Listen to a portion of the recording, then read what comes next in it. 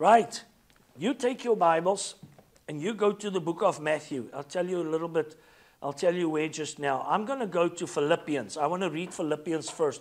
You can write down Philippians. I'll tell you which scriptures are Philippians now, but you go to the book of Matthew. Come on, make this declaration while you are searching for the book of Matthew. Say this with me. Say, my spirit is ready, is receptive. My mind is open. My heart is renewed to receive the word of God that is going to be implanted in me, and it's going to benefit me. It's going to work for me. I'm going to be blessed by it in Jesus' name. And blessed am I when I sit down in this house, whether it's in Porterville or in this house or in your house, because you associate with this ministry, you can be nothing but blessed. Can I have an amen for that one? You better believe it. You better believe it. Right, this morning, I've said it to you guys last Sunday and the previous Sunday when I was in Porterville. I said to you that there are 3 messages that I'm stuck with. The first one is the one that we did at the conference, and out of the glory, and concerning Isaiah. The second one is the one concerning the earth, that the earth will bring forth. And the other one was the one that I did the other day concerning, what was that one? That was, no, I'm not sure, obedience, concerning obedience. I think it was obedience, yeah, and we did obedience.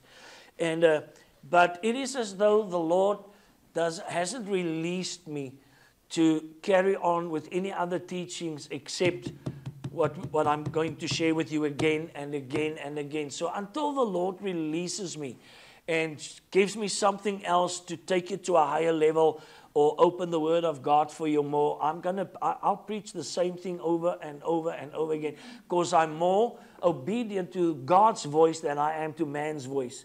Because man will put pressure on you to, but you preached that the last 3 Sundays. Don't you have anything else to preach? No. Why not? Because God didn't tell me to preach anything else. I'm not released to preach anything else. And I'm a servant of God, not a servant of man. I'm a servant of God, not a servant of man. So until God thinks that you have heard what you have to hear, I will share it over and over again. All right. So you are in Matthew. I just want to read Philippians to you. I shared it with you the other day out of 2 Peter, where Peter writes, and he says that as long as I'm in this tent, I will keep on reminding you. As long as I'm in this tent, I will keep on reminding you of the word. Now, Paul comes and Paul writes more or less the same thing in Philippians chapter 3. You can write it down, Philippians 3 verse 1. Paul writes this, he says, finally, my brethren, and it's obviously sister, finally, my brethren, rejoice in the Lord. Yeah. Amen. Rejoice.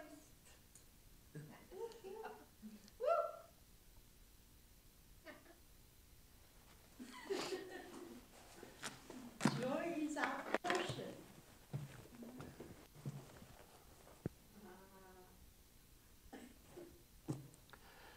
Finally, my brethren and sisters, rejoice in the Lord. Amen. Thank you, Jesus. Wake up. Rejoice in the Lord. That was a rebuke with love. For me to write the same things to you is not tedious. Now that little word tedious means it's not tiresome. It's not irritating. I will not be sluggish. I will not be lazy in sharing the same things with you over and over and over and over again. I will not be irritated in doing it. I will not be lazy in doing it. I will not be sluggish in doing it, for not to be tedious, but for you. But for you, it is safe. And I want you to be safe. God wants you to be safe. Safe, my mate. God wants you to be safe. Okay, I mustn't do that because just now people say I'm throwing satanic signs. You know, there are these religious people that they're always looking for the demonic in... I was watching or saw someone the other day. There was a lady that was ministering in a specific church, which I now know. Not the lady, the church. And there was some demonic manifestations happening. And people would come to the front and she would address the demons, and the demons would manifest and the people will be delivered and set free. You can actually see how there's one guy that she broke the curse over him and the spirit of rage and anger and stuff. And they had to hold him back a little bit, and he went, and he shouted at her. And when that demon came out, you could see how his countenance changed and how he went down and lying on the floor, and so much peace came over him. But now this one guy, who's also a pastor, found someone on YouTube that now has an issue with this lady because now she's copying someone else's. It's a guy that influences her. He speaks into her life. He's like a spiritual father. So obviously there are going to be things that she's going to say that he has said. Now this one guy, this one pastor, now prophet pastor, now has an issue because now she actually quotes, that's not... No, this other guy that's on YouTube, he's now tearing her apart, and you know, because that's not her own words, that guy's words. And then this one pastor now saw in which church in Pretoria this thing now happened, and look at the demons that's in that church. So YouTube has now become your spirit, your Holy Spirit. Shame on you. Just because this one guy has a problem with this lady, and now he shares it, and it's a spirit of jealousy, man. And oh, you must see how much demons is in that church. That church is so full of demons. No, it was people that came to be delivered and set free. That's what the church is about. For people to come and be delivered and set free. It can happen in the street as well, but people are... Usually they bring people to the church, and it's usually in the presence in the church where the anointing is that the demons manifest. I've seen it in my church. Okay, that's enough. Okay, but I want to share, you know, I want you to hear this so that you can be saying, oh, don't you have any? Okay, I was talking about the sign so that people, you know, okay, sorry, I withdraw that sign. So don't write me ugly letters. All right. So Paul says that I want you to be safe. So this morning I want you to be safe.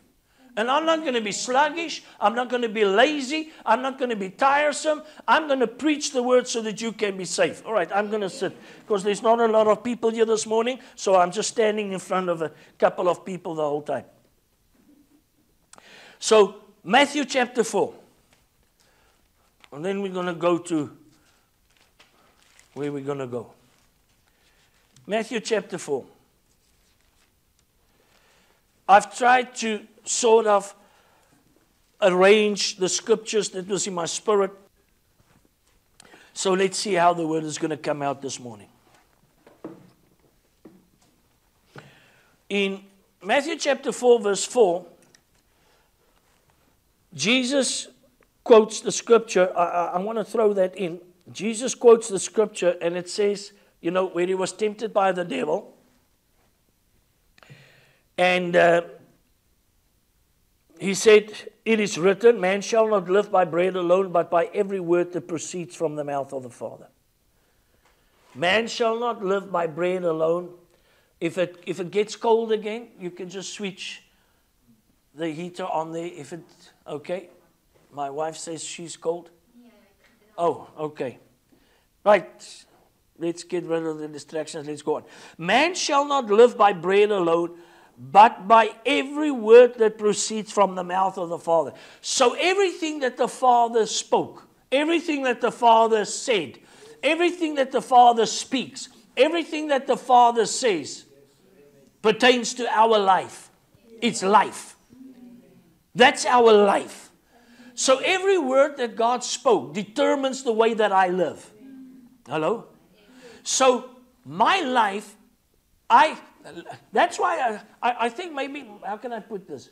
All right, maybe this is why the word says that where God spoke and he said that I set before you life and death. Choose life. So I can choose my standard of living.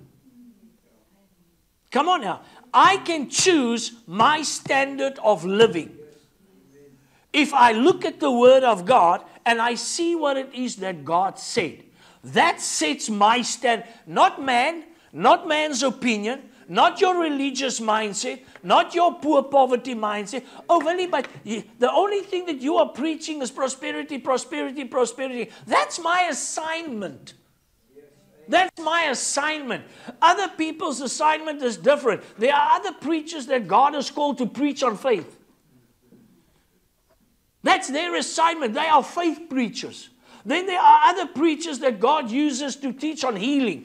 That's their assignment. But it doesn't mean that they don't speak prosperity or I don't speak about faith. There's that intermix, or how can you explain it? There's that mixture of what the Word says, but then there's that one specific assignment. My assignment was go and teach my people how to prosper. So if you have an issue that this is the only thing that I teach, and take it up with God. I don't work for man. I don't work for you. God has called me. God has placed me in this calling. God has given me this assignment, not man. And what is interesting is, okay, thank you, Holy Spirit. What is interesting, many years ago, when God spoke to me to go and teach this was in just around about 1995 up to 1998. After we left our denomination in 1995, and God told us that we're going to plant a church. I didn't want to have a church anymore. And I was fed up with the religious system and the church councils controlling the pastor, and I can't preach this and I can't do that. And they were in control of the finances, and they were withholding salaries and all that kind of stuff. I was done with that. And but the Lord gave me a word and said, you're once again going to plant vineyards in Jeremiah. You're going to plant vineyards on the mountains of Samaria, and you're going to eat the fruit of what you've planted. That's good. I'm eating the fruit of what we've planted. Okay, you don't have to say amen. I know it's cold. Some, jaws are frozen because of the cold weather and stuff. And but that's okay. So God said, you're going to plant again, and you're going to eat the fruit of the vineyards that you've planted. So, and that was my assignment. And I said, what do you want me to teach the people? He said, go and teach my people how to prosper in the midst of poverty. But that's how God works. In the very midst of poverty, go and teach the people how to prosper. God is awesome. God knows what He's doing. But in the prosperity, I'm going to touch on faith, because you're going to need faith to get to the prosperity. I'm going to talk about healing, because you can be healed but financially poor, or you can be financially very blessed but then poor in your health. So we're going to touch on healing. But my main calling, my main thing is to go and teach my people how to prosper. So if you have an issue with it, take it up with God. So this is what we're going to look at this morning. All right. So now, man shall not live. So don't let any other person decide for you your standard of living. Whether it's in health.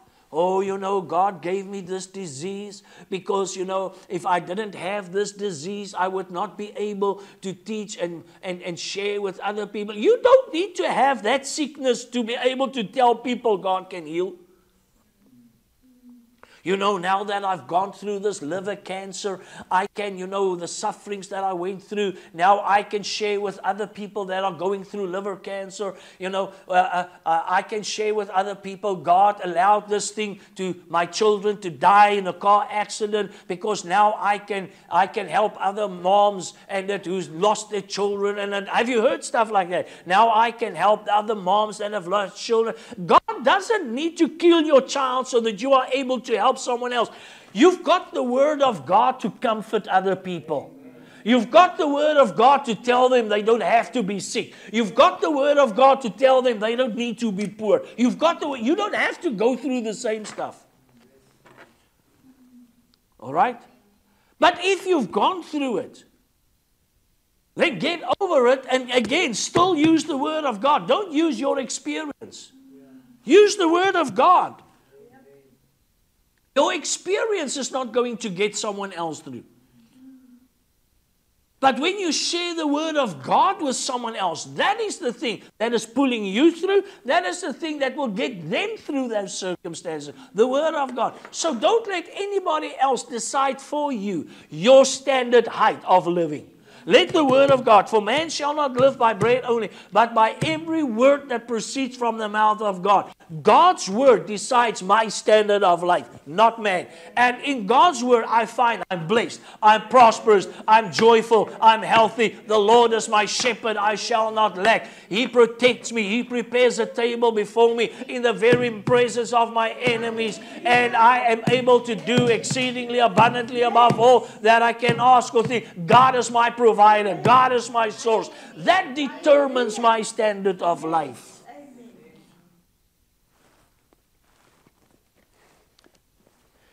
Now, once again, a pastor. You know, some pastors, I'm not knocking pastors, but people need to wake up. Some, or preachers, let me put it on, because there are some in other denominations as well that are called dominees and stuff like that. That the only thing that they teach now in these days are the Antichrist and the 666 and the end times and all that kind of stuff. So I heard this one pastor was sharing this, and he made this remark. He said it in Afrikaans. He said, "Daar lê donker dae vir ons voor." And he wasn't talking about Eskom. He said, in English, he said, there are dark days lying ahead for us. And he wasn't talking about Eskom. He was talking about what is going on in the world. So when you look at the world and you look at the economy, I mean, the rand lost its value. It's now nearly 20 rand. It's been there before, I think. But the rand has lost its value. Food prices have gone up. Petrol prices have gone up sky high. Everything has got, interest rates have gone up. There are anarchy going on across the world. Rebellion, murders. I mean, look at what is happening in America, how the young people are shooting up schools and shopping malls and kind of stuff like that. It's just crazy out there. So if you look into the world, you can say, yeah, the dark times are ahead. Depends on what you want to focus on. Dark times are lying ahead. Look at the wars that are going on. Look at Ukraine. Look at Russia. Look at China. Look at what is going on. Okay, so you know what I'm talking about. But that's their vocabulary. There are dark days. The same thing, and it was when they preached the Antichrist, and this is now the last days that we are living in, and look what is happening, and I've said it so many times. Well, if these are the last days, there's something else that must happen that exceed what the world is looking at. The world is looking at the disasters, the earthquakes and the tsunamis and the floods that are happening and the hurricanes and the economies and the LGBT, GTV, V6, XR, whatever, you know, the whole alphabet thing. That's what the world is looking at. But there's something in the scripture that says that I will pour out my spirit upon all flesh in these last days. But he quotes out of Job, it says, and afterwards, after I've restored what was lost, after I've restored what the locusts have eaten, I will pour out my spirit. Why aren't we preaching that? Why are we so focused on the 666 and the Antichrist and the stuff, but we are not focused on, I'm going to pour out my Spirit on all flesh, and lift our hands and say, Lord, here's flesh. Pour it out. Pour it out. Pour it out. Oh, He's poured it out once. No, go and read the book of Acts. Every time they came together, after the book of Acts, chapter 2, chapter 3, where the Holy Spirit was poured out, the Bible says every time they came together, they were filled with the Holy Spirit. And they came together and they were filled with the Holy Spirit. And they came together and they were filled with the Holy Spirit. Every time they came together, it's fresh oil, fresh oil, fresh oil, fresh oil. That's why you need to come to the meetings. That's why you need to sit under the Word. It's fresh oil, fresh oil, fresh oil. Every time you sit under the Word, it's fresh oil, fresh oil. Fresh. But they are so focused on the negative. And the same thing now. Oh, daar lê vir ons donker tye voor. Okay, let's read what the Word says. What does the Word say? That's our final authority. What does the Word say? Once again, we don't deny the facts. We don't deny the facts. But let's read what the Word says. Matthew chapter 4. Verse 16. The people who sat in darkness have seen a great light. Now this is after Jesus confronted the devil. Man shall not live by bread only, but by every word that proceeds from the mouth of the Father. So the people who sat in darkness have seen a great light. It's Matthew 4, verse 16. This is for a specific person in Portugal. In darkness, have sat in darkness, have seen a great light. And upon those who sat in the region and shadow of death, light has dawned. And I'm listening to this guy, to this preacher. Oh, donker tye lê vir ons voor. Wat vir jy sê, daar is donker tye. There are dark times that's lying ahead of us. And I want to say, hey, open your eyes. Open your eyes. There's a light shining in darkness. Those who sat in darkness saw the light. And those that sat in the shat, and those who sat in the region of the shadow, those who sat in the region of the shadow of death. You want to come and preach? You come and try and say it. Who sat in the shadow of death, light has dawned. And so there are some that say, oh, I don't watch the news. I don't want to see. I watch the news. I want to see what is going on in the world, because every time I see the news and I look at all the negative stuff, I say the light's going to shine brighter. That's my prosperity. I'm going to be blessed, because the Word of God says in the midst of drought, in the midst of this, in the midst of that, in the midst of darkness, I'm going to be blessed. I'm going to be blessed. I'm going to be blessed. So I like to see what is going on in the world, so that I know how much brighter the light is going to shine. Not to be pulled down and not to become negative. You have a choice. You can either let the news make you negative and fearful when you see how the food prices are going up, or you can look at the food prices and say, my God shall supply. Or you can quote out of the book of Matthew where Jesus said, do not worry, take no thought about what you will eat, what you will drink, what you will wear, because your Father in heaven knows that you are in need of these things. But seek first the kingdom of God, the Amplified, and His way of doing things. And all these things shall be added unto you. So food prices can go up, I'll still eat steak. Food prices can go up, I'll still buy chops. Food prices can go up, I'll still eat well. Why? Because God never takes us back. He elevates us, He takes us higher and higher to a better life, because it's from one level to another level, and we are supposed to always be on a higher level than what the world operates on. Much higher level. Because we are from above. Not from beneath. Come on, Deuteronomy 28. We are above and not beneath. We are the head and not the tail. We are blessed in the city, blessed in the country, blessed coming in, blessed going out, blessed all the fruit of our baskets. We are just blessed, blessed, blessed, blessed, blessed. So I watch the news. but I don't get influenced by it. The people who sat in darkness have seen a great light. And upon those who sat in the region and shadow of death, light has dawned. Now go to Isaiah 59. And then we're going to do Isaiah 60 again. Go to Isaiah 59. Now I'm going to read it out of this Bible because I don't have place in the new Bible to have this written down. But I've got it marked in this Bible. See that big yellow sticker there? I don't have a place in this one to put it, so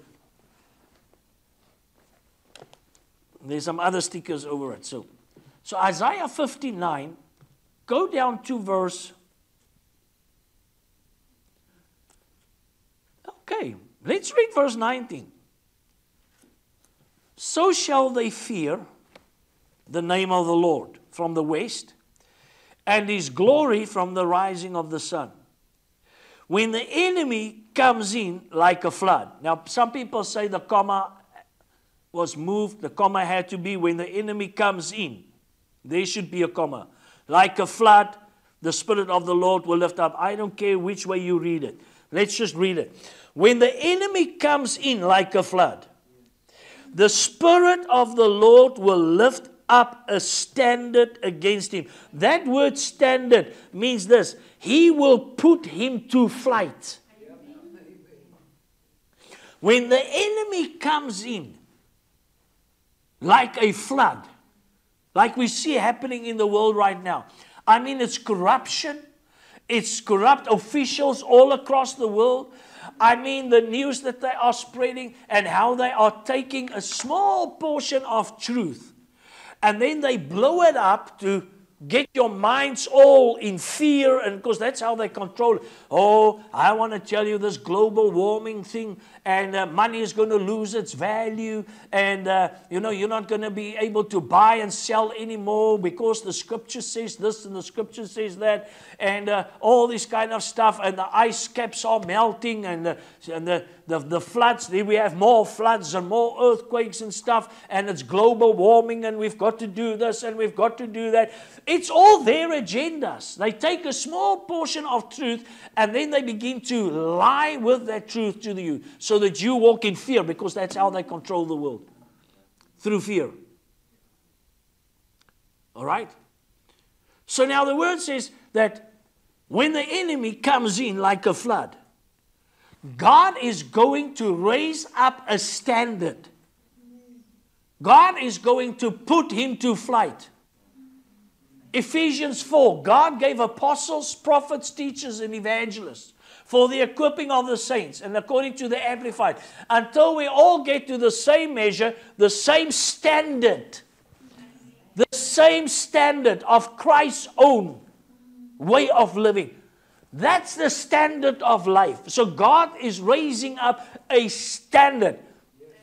Say this with me. Make this declaration with me. Say, my standard of life and of living is higher than the standard of this world. You are from above. Your standard of living is supposed to be higher.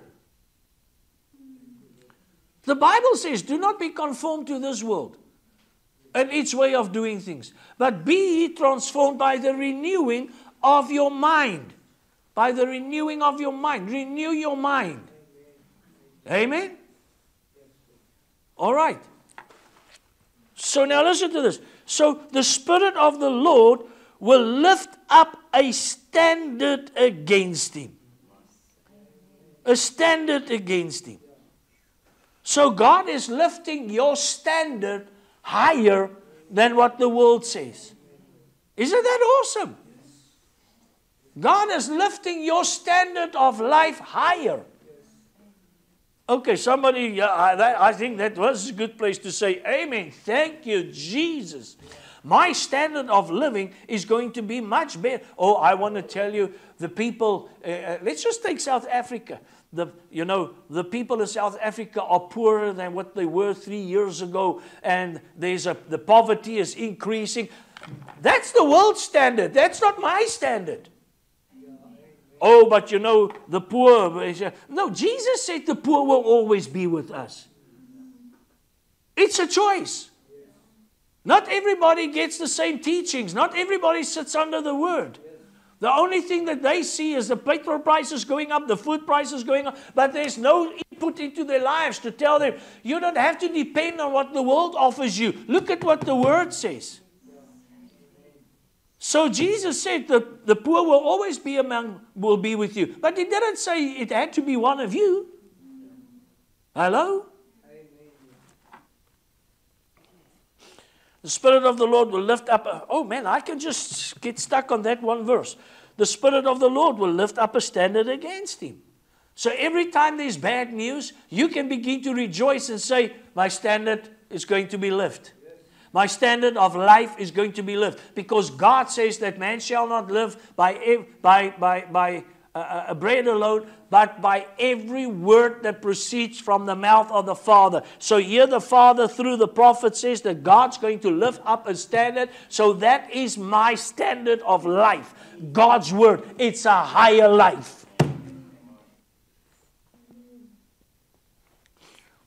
Now let's jump down to verse 21. As for me, says the Lord. Who's saying this? The Lord. Who's the Lord here? God. So God is saying.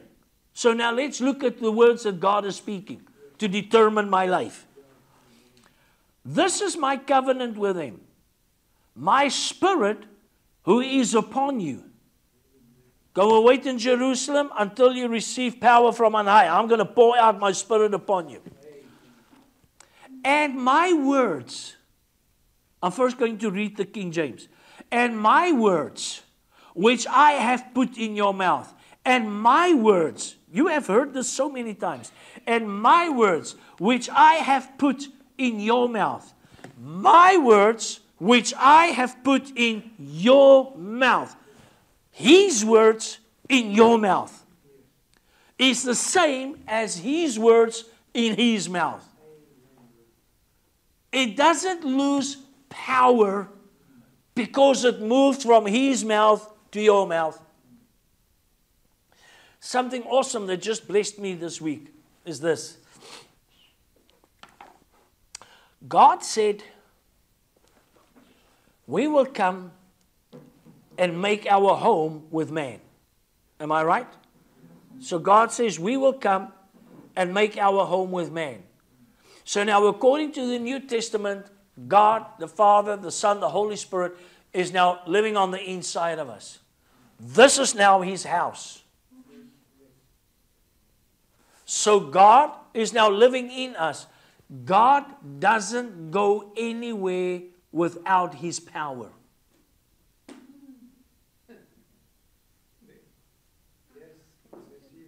God doesn't go anywhere. He did not leave heaven to come in through his Spirit. We understand how this works. It boggles your mind. How can God be seated on the throne, but he's also on the inside of me? That's through his Spirit. God is omnipresent. He can be where he is. But he doesn't leave home and goes to another place. He doesn't visit. There's no visitation. It's a habitation. And he doesn't inhabit anything but leaves his power outside. So the very same power that God has is the very same power that resides on the inside of you. Can you imagine that? Can you receive that? It's the same power. God didn't leave some power there and say, I'm going to just release a little bit of power through my Spirit. No, he says, you will receive power. Bottom line, finish it off. You will receive power, the same power that God operates in. It's the same power. We have received of his fullness. Now listen to this. He says, my Spirit who is upon you, and my words which I have put in your mouth shall not depart from your mouth. Now you can read that two ways. It shall not depart from your mouth, nor from the mouth of your descendants, nor from the mouth of your descendants. Descendants is the Lord from this time and forward. God said the same thing to Joshua in chapter 1. He said, Joshua, go and meditate on my words. Go and meditate on these things. And it shall not depart from your mouth, but you shall meditate on it. Go and meditate. So let's look at it two ways. So before you speak, before the words depart, meditate on it. Before you say anything, meditate on it. Before you make negative declarations, meditate on the word. The word shall not depart from your mouth. Meditate on it. Know what it is that you are saying. Know what it is that you are declaring. Know what it is that you are addressing. Know what it is that you say. Don't just say it. But when you know that you know that you know, that when you do speak it, you speak it with authority and power. Some people just make declarations because that's, whatever word. They just make it. And then they go on. No. First meditate on that word. Before it departs, understand what it is that you are going to declare now. Understand that whatsoever I ask the Father, I'm going to get it. And you shall declare a thing, and it will be established. Meditate on what it is that you are going to declare. All right? And then it says that this word, shall not depart from your mouth. In other words, don't let the words, my words, so the one is, before it departs, meditate on what you're going to say. The other way that we can look at it is don't let my words leave your mouth. Don't say negative stuff. Speak my words only. Don't let my words depart. Don't say negative stuff. Don't come in agreement with the world. Don't say what the world says. Speak my words only. Because man shall not live by bread only, but by every word that proceeds from the mouth of the Father. Know what the Father said so that you can say it too. Now, why is that important? Now, listen to this. That little word, depart, is the word mush. It means withdraw, cease, take away, touch, feel, or handle. So, I wrote it down the way that it makes sense to me, the meaning of the Hebrew words, because the Hebrew and the Greek are such rich languages. So, this is how it should sound. Verse 21. My words, which you speak. You can go and listen to the teaching again afterwards and write it down and paste it there in your Bible the way that I did. So listen, my words, which you speak, shall not cease, stop, withdraw. It shall not cease, it shall not stop, it shall not be withdrawn until that which you speak can be touched, felt, handled, or materialized. I'm going to say it again. My words which you speak shall not cease. It shall not stop. It shall not be withdrawn until that which you speak can be touched, can be felt, can be handled, has materialized. So you don't stop declaring the word of God until the very thing that you have declared is manifested in your life. It shall not depart. Don't stop declaring it until you can touch it, lay your hands on it, use it as a testimony, and do that thing, oh, look what the Lord has done. Look what the Lord has done. He healed my body. He touched my mind. He saved me just in time. And you twirl around, those Pentecostal songs. Don't let His words depart until the very thing that you declare is materialized. Then He carries on. Now remember, the Bible wasn't written in chapters the way that we've got it. So then He carries on. He says, and descendants, says the Lord, from this time. Now, verse chapter 60, arise, shine. So He says that this is what's going to happen now. My words shall not depart from your mouth, but you shall speak it, you shall declare it. So arise. and shine. So arise. Because Job says, you shall declare a thing and it shall be established. So arise. The Amplified. From the prostration in which circumstances have kept you, arise to a new life.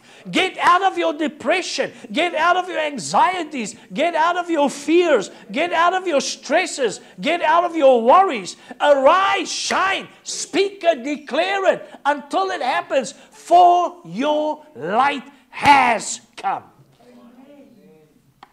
Where? In darkness.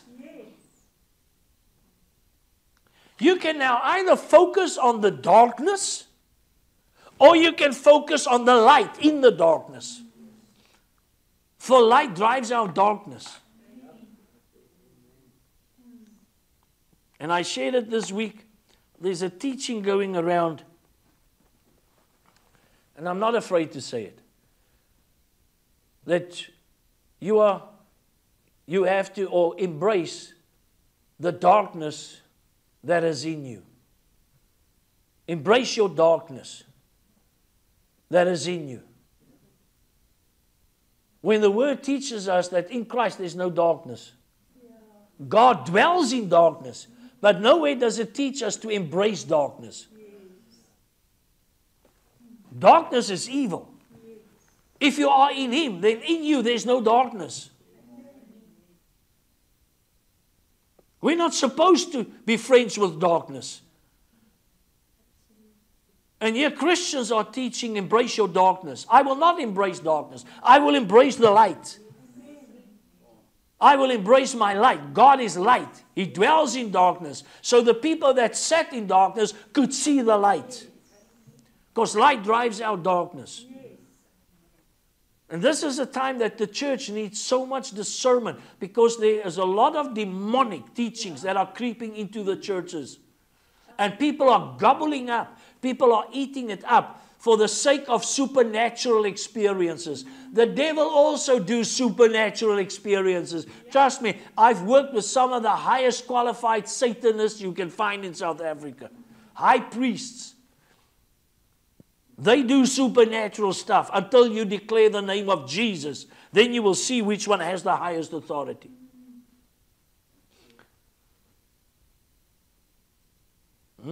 I've had books. I can't tell you how many books. It will fill a whole wall. Books that were banned in South Africa concerning witchcraft that I confiscated from a high priest, Satan worshipper. He was a high priest. Pastors that were in the deliverance ministry were fighting to try and get hold of those books that I had, because I had the inside operations of how the demonic world works. And then a friend of mine went and I stored it when we had to move, and I didn't have a place for my boxes, so he said I can store it in his house, and he thought that he was doing me a favor, and he burned everything. Which is okay. But just to let you know that I know what I'm talking about when I talk about the demonic world. It can do supernatural stuff. So some people are so hungry for the supernatural, they will just believe anything that you tell them. But they are too lazy to go and study the Word for themselves, to go and see, does it line up with the world, with the Word? So there's a mixture of light and darkness, and when you put the darkness in, it sounds very nice if you embrace your darkness. It sounds, oh, okay. No, it's not okay. Okay, so let's carry on. You think you've heard everything about Isaiah 60. The Lord says, teach it again.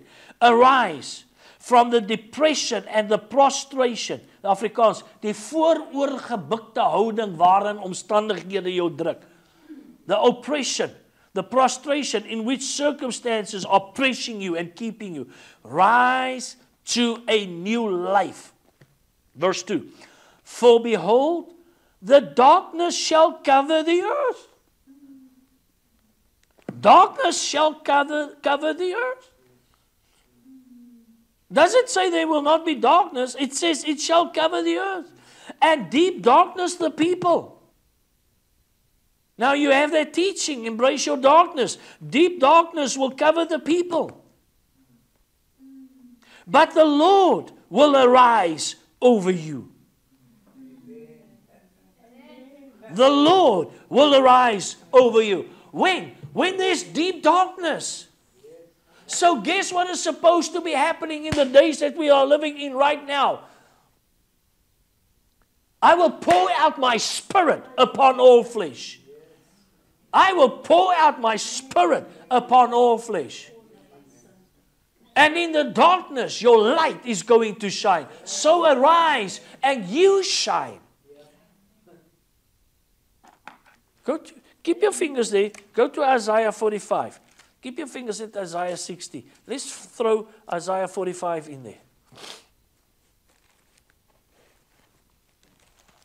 Look what is going to happen in the days of darkness. Now again, you know, that person says, oh, there are dark times waiting for us. Dark times are waiting for us. We don't deny that. Are you with me? We don't deny the facts. We can see what is going on in the world. We don't deny the facts. The facts are there. It's bad out there. Our own economy, it's bad out there. And there's real darkness out there. Ask Eskom. Not only is it spiritual, it's physical. So now you can either focus on the darkness. You can either focus on how bad everything is, how irritating it is with the lights on, then the lights off, then the lights on. And I want to tell you, we're moving to stage 8. We're moving to stage. It's irritating. I agree. It's irritating. It's frustrating. But then there's something else. We can either now become frustrated and allow frustration to make us angry, to get us upset, make us negative, because now people are losing their work.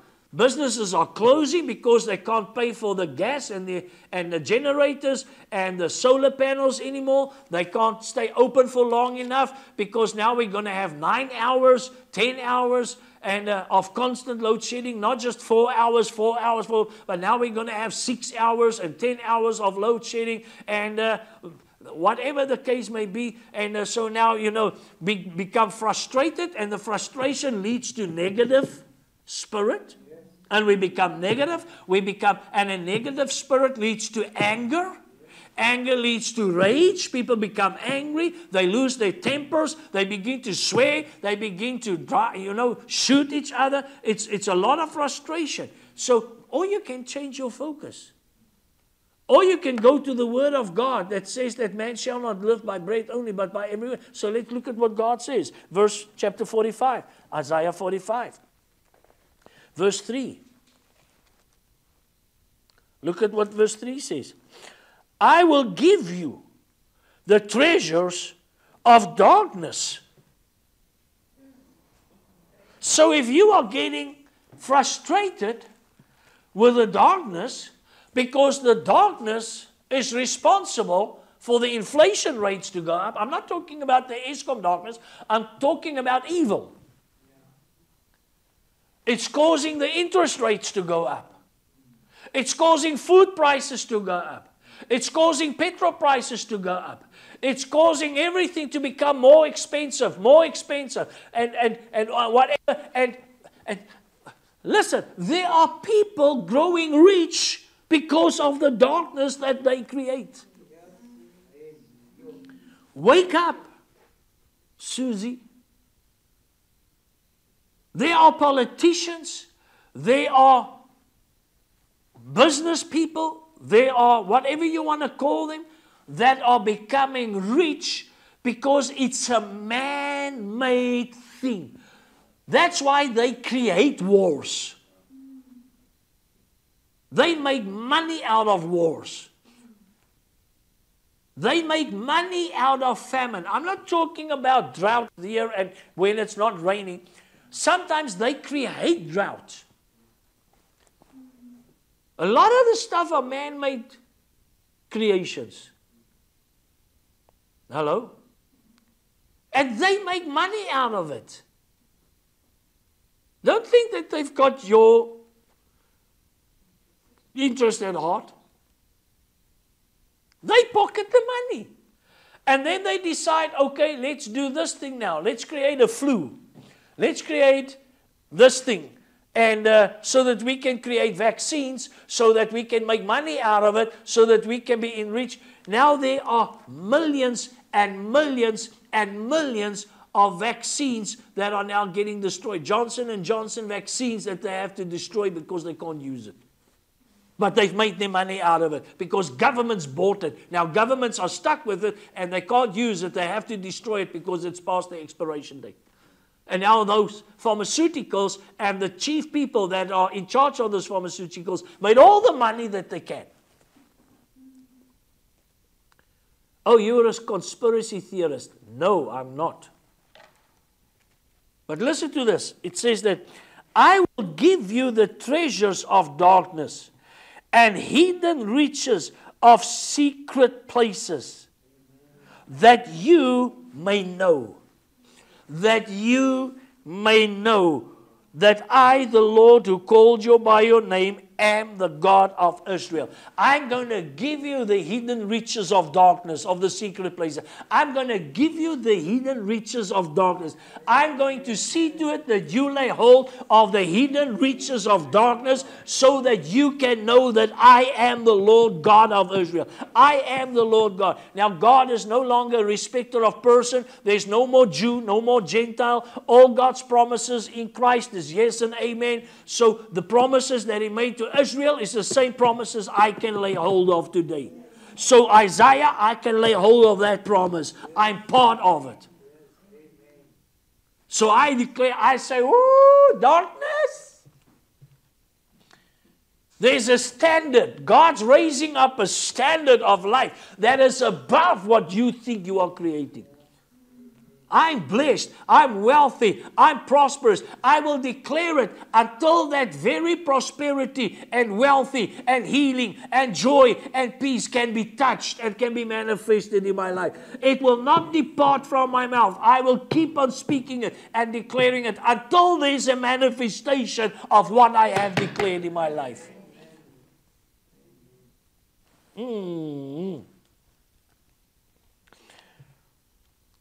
I will give you the treasures of darkness and hidden riches of secret places. Now that secret places, that refers to a secret storehouse. God says, I've got a storehouse that is a secret. And I will supply from that storehouse. Go to Matthew 6. Verse 19. You can write it down. Matthew 6:19. Do not lay up for yourselves treasures on earth. Does that now mean I'm not allowed to have treasures? No, he says, do not lay it up for yourself. You see, there's a difference in being a giver and a hoarder. People that are just gathering everything for themselves. And they are not rich towards God. So listen what he says. He says, do not lay up for yourselves treasures on earth. Now remember what Isaiah says. He says, hidden riches of secret places. Those secret places is a secret, is a storehouse. Now do not lay up for yourselves treasures on earth where moth and rust destroy and where thieves break in and steal. But lay up for yourselves treasures in heaven, where neither moth nor rust destroys, and where thieves do not break in and steal. Because it's a secret. They don't know where that storehouse is. To the thief, he can't get to that storehouse. He can't get to the treasury. Now, just listen to this. Where thieves do not break in and steal, for where your treasure is where your heart will be. Then in Matthew,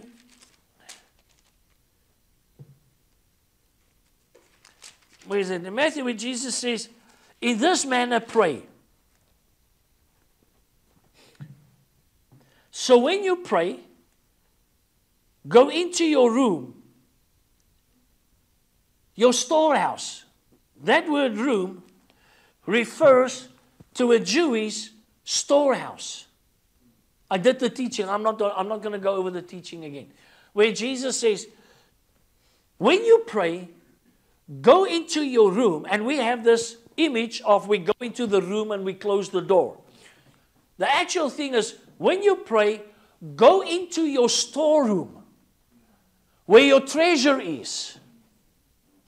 Malachi 3. Bring all your tithes and your offerings into the storehouse. And then will your Father in heaven not open the windows of heaven where your storehouse is, where thieves cannot steal it, where rust cannot destroy it, where moth cannot eat it up. Now go into your storehouse, go into your room. So go into, when you begin to pray, in the spirit realm, look into your storehouse where you have laid up treasures for yourself through your tithes and your offerings that you've sowed into the kingdom of God. And then you close the door. In other words, close the negative influences, close the door to all the negative stuff, and then you begin to pray to your Father, and you begin to dispense. That's your dispensary. And you begin to dispense all the blessings, all the glory, all the power, all the provision, all the wealth that you have accumulated in your treasury, in your storehouse, through what you pray and declare until it's manifested on earth. Because then Jesus said, so this is how you're going to pray. Let your will be done on earth as it is in heaven. So now I get from my dispensary, I get from my storehouse, I get from my secret place where thieves cannot get to it because they don't know where it is. The devil thinks he knows where it is, but he doesn't have an entrance to it. There was a time when he was the accuser of the brethren, where he had access to heaven and accused us before the throne room of God. But then he got kicked out. Now the Bible says he's going to and fro on the earth. He's got no access to heaven anymore. He's only got access to this realm.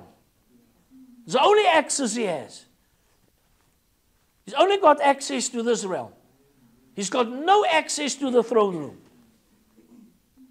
So he doesn't know where my treasuries are, where my secret places, where my storehouse is. Are you getting this? So when you pray, begin to see from which angle you are praying. Are you praying from earth, trying to get to it?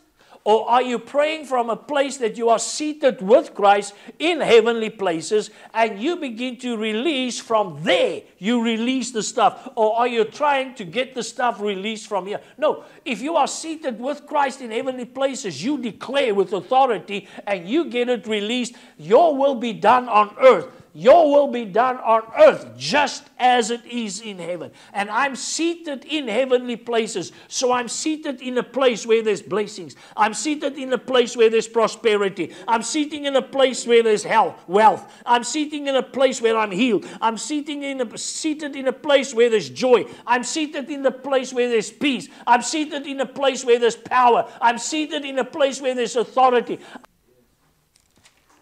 Get back to Isaiah 60.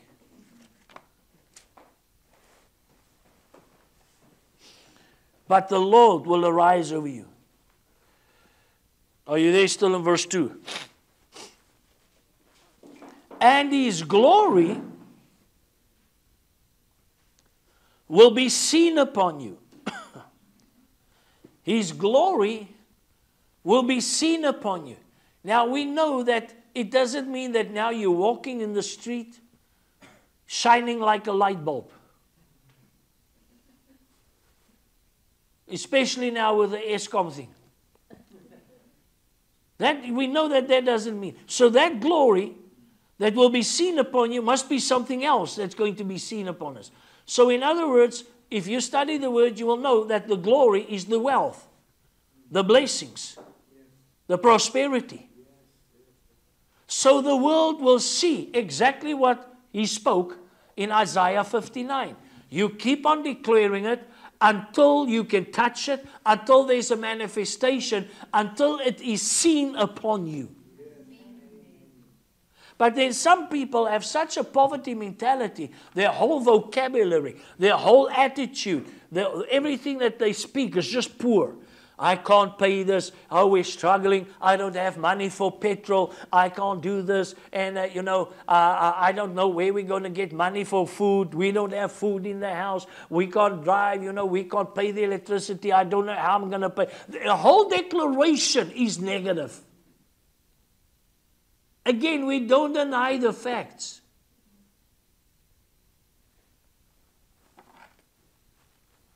So begin to speak what God says. My God. My God.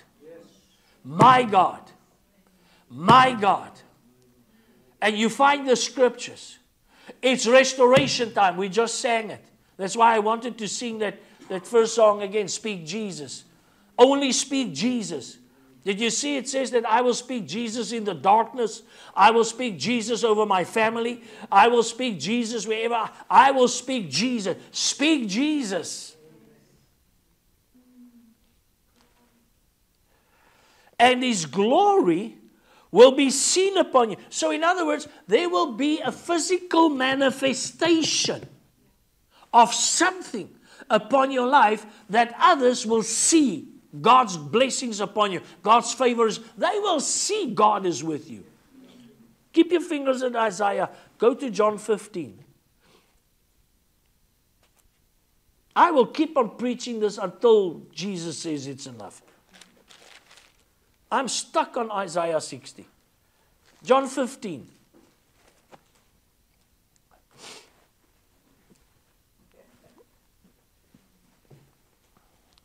Well-known scripture. Verse 5. John 15 from verse 5. I am the vine. You are the branches. He who so who carries the fruit? The branches. The vine is the main stem. And out of the vine grows branches. And on the branches you get the grapes. So I am the vine, you are the branches. So who's going to carry the fruit? You are. I am the vine, you are the branches. He who abides, stays, is rooted in me, and I in him. Bears some fruit, bears little fruit, might bear fruit if they're lucky, bears much fruit. For without me you can do nothing. If anyone does not abide in me, he is cast out as a branch and is withered, and they gather them and throw them into the fire, and they burn. Verse 7, if you abide in me, if you remain, if you stay, here's the requirement. If you stay, if you remain in me, and my words remain, if my words abide, if my words stay in you, you will ask what you desire. Not what you need, what you desire. And it shall be done for you. By this my Father is glorified. Arise, shine, and His glory will be seen upon you. By this my Father is glorified, that you bear much fruit. So you will be my disciples. So arise, shine. The glory of the Lord is risen upon you. But don't let His words depart from your mouth. Let these words abide. Exactly what we read in Isaiah 59. Until the very thing that you declare is manifested, you can touch it. It can be seen upon your life. You keep on declaring, I'm wealthy, I'm prosperous, my needs are taken care of, I will lack nothing. No good thing will He withhold from those who walks uprightly. He will not withhold anything from me if I am walking in righteousness before God. Oh, man. Is this too much? I'm so charged up now. I want to tell you, I want to go and buy a Jack XF, nog a Jack F-type summer cash now. Because it's time for a new car. My wife said last night, she woke up during the night, and then she fell asleep again. And when she fell asleep again, she dreamt that I bought her a red car. I said, yes, it's an F-type Jaguar. She says, no, it was another car. I said, no, you want an F-type Jaguar. She says, no, I don't. I said, yes, you want an F-type Jaguar. She says, no. I said, yes, you do. You want an F-type Jaguar. She says, no. I said, you want to. You just don't know it yet. Yes, you want an F-type Jaguar. Yes, my wife wants an F-type Jaguar. Yes, my wife. Okay. But that's how I feel like now. This last couple of, well, I don't want to say couple of days or whatever, but I've been declaring for a few times now, is, Lord, I declare debt-free.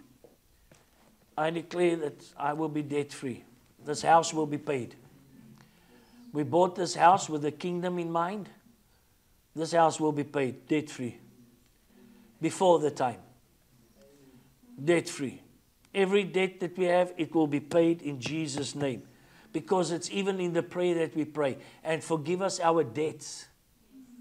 As we forgive our debtors. That word, our debtors, means those that gave us the debt. So I forgive the bank for giving me the debt. So forgive us our debts. Forgive us that we went into debt. And forgive our debtors. Forgive those. We forgive those that gave us our debts. I said, God, I'm going to declare this. Debt freedom. Debt freedom in Jesus' name. No more. No more. There's something that I want to do, that I can do. But I've decided I'm not going to do it. I'm going to trust God to provide. Because He said, whatsoever. He said, anything that I desire. And He knows my desire. I said, I'm not going to buy that thing and own on it and owe on it. I'm going to trust You to provide. If I have to use this thing until whatever, I will do. But I'm trusting You for a better one. You can now imagine whatever it is.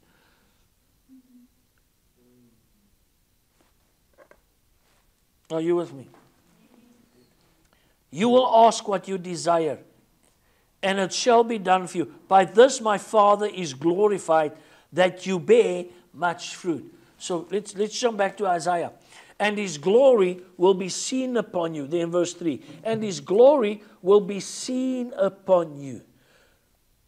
So by this my Father is glorified. So if His glory is seen upon us, if His provision is seen upon us, God is glorified. So why would we not want to be blessed and prosperous? If by being that, God can get the glory.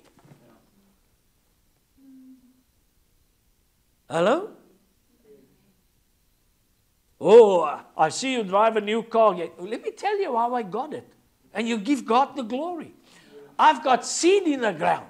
I've sowed for it. I've declared for it. I've declared the word of God. Do you know how much? This is now you testifying to the person that's now jealous because they see you have a new car, or, oh, you got, is that a new dress? Or have you just bought it out? Whatever the case may be. You begin to give glory to God and you begin to tell them, let me tell you how I got to this place. The word, the word, the word. You shall declare a thing. The word. Let me tell you about what I'm being taught to my church. Let me tell you what the word of God says. You give God the glory. Whether they like it or not, they made a remark and you just responding to their comments. They opened the door. We just sang the song, Jesus in the streets.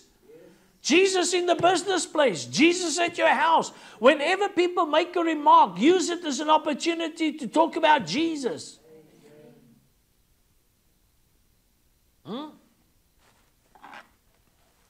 Let's finish. This is just the introduction.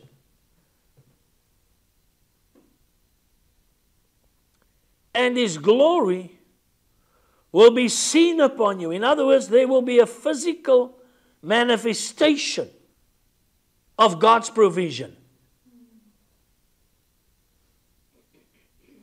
And I love the words of the song. That's why I said it's a declaration, because it falls in with Isaiah 60.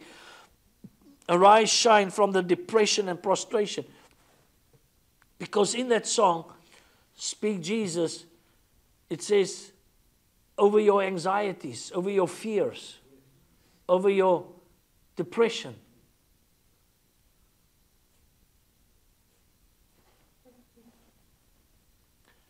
Verse 3. Now look what will happen. The Gentiles shall come to your light, and the kings to the brightness of your rising. So the unsaved will, now unsaved doesn't just mean the sinners. Unsaved can also mean those whose minds haven't been renewed yet. That's still walking with the spirit of jealousy. Oh, this prosperity thing. You're unsaved in that area of your mind. Oh, this wealth. That's all that I hear. You're unsaved in that area of your mind. You're unsaved. And then you have the totally unsaved. Are you with me? Yes. So they will come to you and say to you, like they did with one of our partners, showed up and said, you've got another job. You are smuggling with something. How is it that you can afford this? And then when he begins to tell them about sowing and reaping, they become upset. You see, they begin to stir up that spirit of religion, that stingy poverty mentality spirit. That's a manifestation. That's a manifestation of a poverty mentality. It's a demonic spirit. Now you begin to tell them how you got where you are, because you know, I've got seed in the ground. Let me tell you about seed time and harvest. Let me tell you about sowing in the time of famine. Because now you begin to teach them, and people will come and tell you, but I don't have money to give. I don't have anything to give. You see, that's your mindset, because there's no word on the inside of you. You have no word on the inside of you, because man shall not live by bread only, but by every word that proceeds from the mouth of the Father. So now you're making declarations. I don't have the money. I can't afford to sow. I cannot give the church anything because the church just wants my money. So what are you doing? You're cutting off your own blessings. Because what are you sowing? Weed. And then some of you put it in your pipe and you smoke the stuff. It's called weed. And then you go, wow. And then you do it more. And you say it backwards.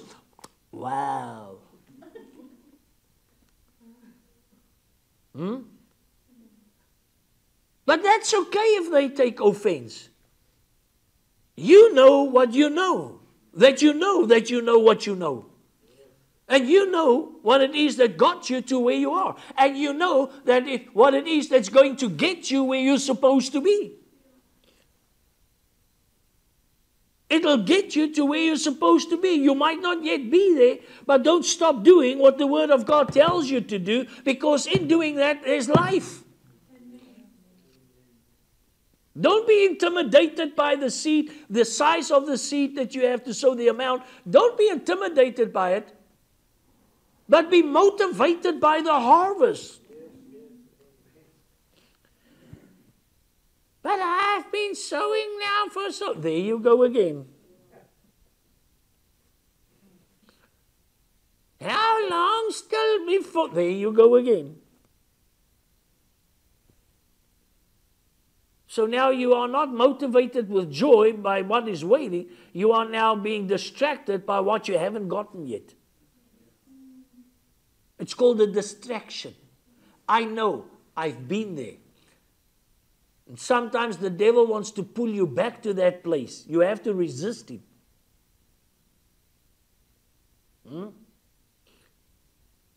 Man, I wish I had more space here. That's why we need a building. We need a bigger. I want to run around and walk around and be like a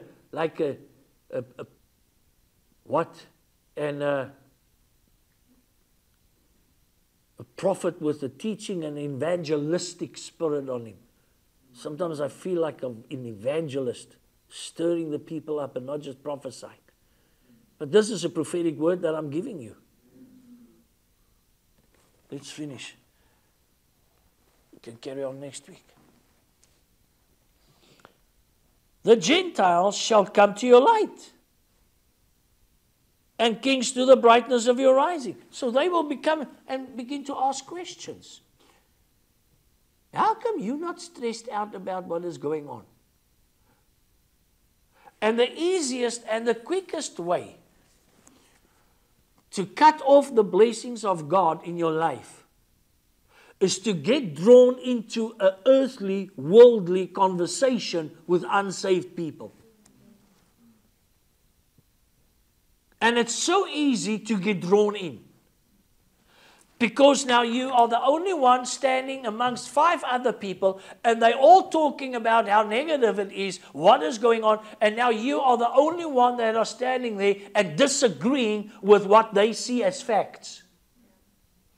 But what a testimony for you to say, hey, listen, these are all facts. We don't disagree with it, but we will deny those facts the power and the authority to determine our lives. I will not allow that stuff to determine my standard of life.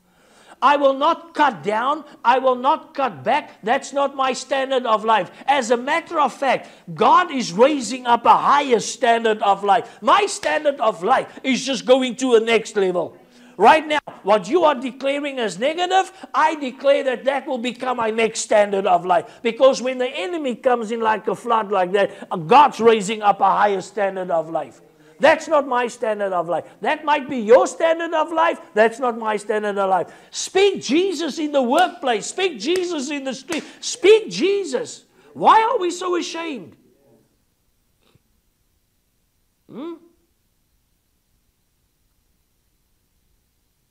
And now the devil, and you need to do this. You need to go, you can go to my Facebook page. Let me throw this in. You can go to my Facebook page and just scroll through my Facebook page. I shared it. The government is now busy with a hate speech bill, where the very things that I'm telling you now to declare with, if that bill passes, then that can be as hate speech because you're making that person feel bad.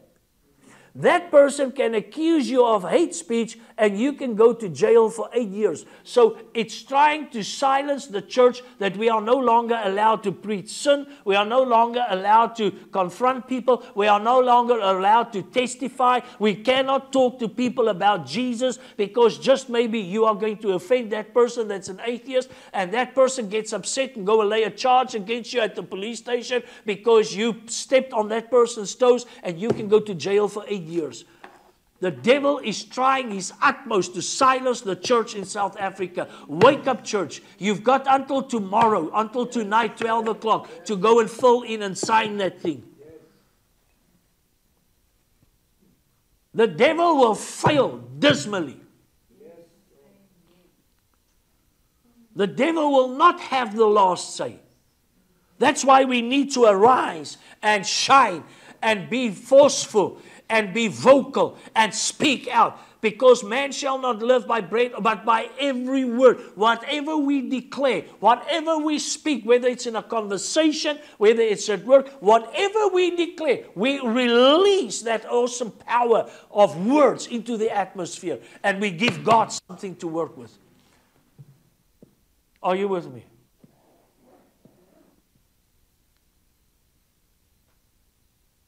We're sitting with so much authority and power on the inside of us. God in us, Christ in us, the Holy Spirit in us. So don't just declare the word for the sake of declaring. understand the authority that you release when you speak the word of God. And you keep on speaking it until the very thing that you're trusting God for manifests in your life. But here's the mistake that a lot of people make. I'm going to close here with it. Here's the mistake that some people make. Is the moment that they get the breakthrough, they stop declaring. Because they now got the breakthrough. No, you keep on declaring in every area of your life because there's a higher level. God wants to take you to a higher level. So don't stop declaring a breakthrough. You start declaring for the next level of breakthrough. Hello? So let me summarize this. Is this too much? So let me summarize this quickly for you. Paul writes, he says, I'm not going to be lazy in reminding you of this. I'm going to keep on reminding you because I want you guys to be safe. He says, for me to write the same thing, so for me to preach the same thing, doesn't irritate me, doesn't tire me out. Because I want you guys to be safe. Then in Matthew it says that those that sat in darkness saw a great light. And those that sat in the shadow of death, oh man, the glory of God's rising up over you.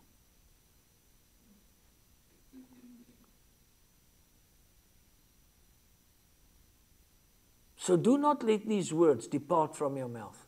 Don't let it mush. Don't let it depart from your mouth, but you shall meditate on it. Day and night, your children, your children's children. Until the very thing that you have declared, you can touch it. Until it's manifested. So therefore, I want to put in there between that last verse, verse 21, and verse 1 of chapter 60, I want to put in there, so therefore, arise from the prostration in which circumstances are pushing you, from the circumstances in which people are pulling you down into. Shine, for your light has come. You are no longer in darkness. And God has hidden treasures, hidden riches in those dark places. And He will cause it to come to you. He will cause those things to flow to you. He will cause those things. He will get it to you. The mistake that we sometimes make is we try to figure out how is God going to get it to us. God's got so many. God's such a creative God. I love to, when we are in the mall here or whether it's in Tiger Valley or Canal Walk or whatever, my wife likes to go and walk around. I like to go and sit in the coffee shop and just watch the people. I like to watch people. I like to watch people.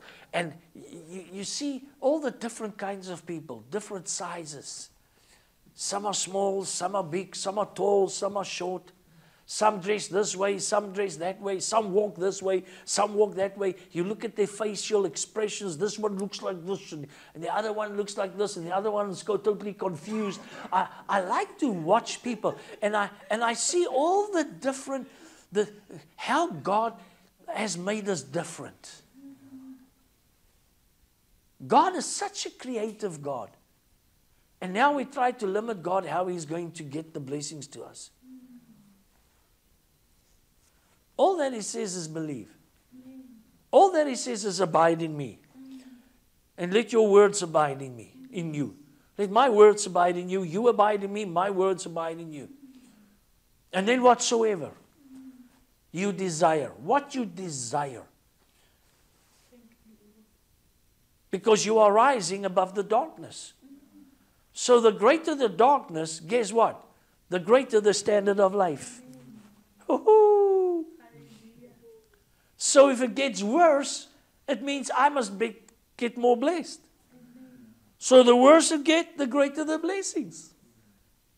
That's what you and I are going to manifest, if you can believe that. If you can believe that. But how? Don't worry about the how. That's not your responsibility. That's God's responsibility. Amen? Can you give it to me in a fish's mouth? He can do it anyway. He can... Anyway, I don't know. He can put it in a fish's mouth. A rat can run up with... I don't care how he does it. I don't care how he does it. Come on, close your Bibles. I want you to close your Bibles.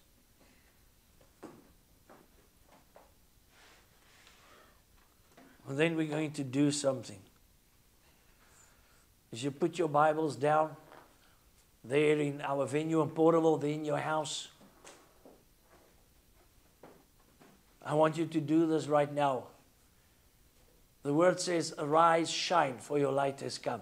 So, I want you to rise and declare, I'm shining, for my light has come. Come on, stand on your feet.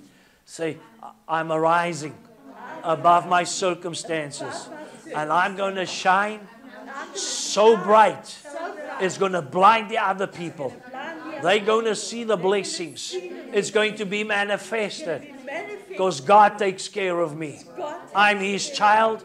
I'm His son. I'm His daughter. I belong to Him. He has riches and treasures in secret places. And He knows how to get it to me. I don't have to stress, worry, have anxieties, sleepless nights, fear, whatever. Because my God shall supply in Jesus' name.